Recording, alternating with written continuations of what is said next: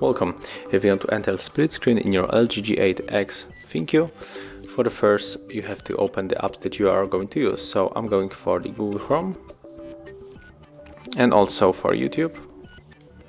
And right now click here and select this marker. Click here next and done. And right now we have to select the second application, and I'm going for the YouTube as I said.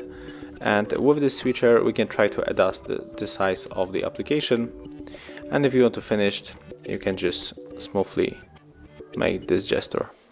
And that's how it looks. Thank you guys for watching. Leave thumbs ups, comments and subscribe to our channel.